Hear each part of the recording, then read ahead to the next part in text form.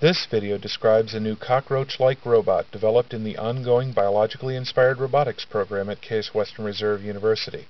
A previous robot, Robot 2, was inspired by the stick insect and had 3 degrees of freedom in each of its 6 legs. It could walk in a continuum of insect-like gaits and traverse irregular terrain using an insect-based distributed controller. Robot 3 is a hexapod robot modeled closely after the Blaberus cockroach. The robot has an overall body length of 30 inches, which is 17 times larger than the animal, and it weighs 30 pounds. Extensive simulations, including detailed kinematic analyses of cockroach locomotion from high-speed video, suggested designs and specific functions for the legs. Common to each leg are 4 basic segments: the coxa, the femur, the tibia, and the tarsus or foot. 3 degrees of freedom in each rear leg allow for a simple, powerful, piston-like motion to propel the robot. 4 degrees of freedom in each middle leg enable lifting and turning of the body. 5 degrees of freedom in each front leg give them a dexterous sensory feedback ability. The robot's 24 degrees of freedom are actuated using 36 off-the-shelf double-acting pneumatic cylinders.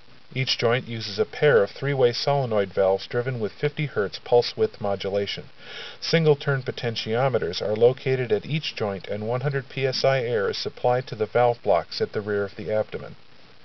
The feed-forward force capability available with this actuation system provides an excellent basis for a virtual model-like postural control scheme. Observations on several animals, including cockroaches, indicate that higher centers of the central nervous system play an important role in generating normal posture. This suggests that postural control may require more than local reflex responses. It is the orchestration and tuning of these reflexes according to some central desired behavior. The robot is able to sense the orientation of its own body through joint position feedback from the legs. This position information is used to stabilize and maintain posture, as well as independently control all 6 of its 3-dimensional degrees of freedom. Sets of stance legs can be encouraged to optimize force distribution among themselves, or single legs can be encouraged to push in near-optimal directions. The resulting control algorithm is simple and computationally efficient.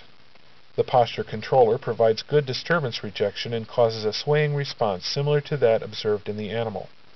This controller allows the robot to stand and perform push-ups while lifting a payload equal to its own weight.